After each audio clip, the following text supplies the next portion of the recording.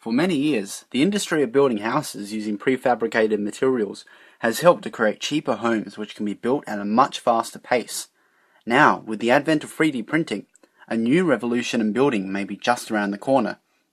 As the 3D printing market has increased in both capability and affordability, the number of different applications a 3D printer can perform has been encompassing a wider market. Earlier last year, for example, many organizations such as NASA and Hershey's announced plans to create food, such as pizza and chocolate, using 3D printers which would print the food out bit by bit.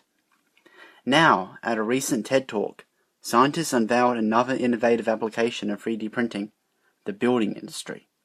This new application of 3D printing is being explored at the University of Southern California, where scientists have unveiled their new ideas for a gigantic 3D printer that would be capable of printing an entire house within 24 hours. The scientists envisioned that the 3D printer would need only a couple of workers to transport the machine to the building site, where the machine would be capable of building the entire house by itself.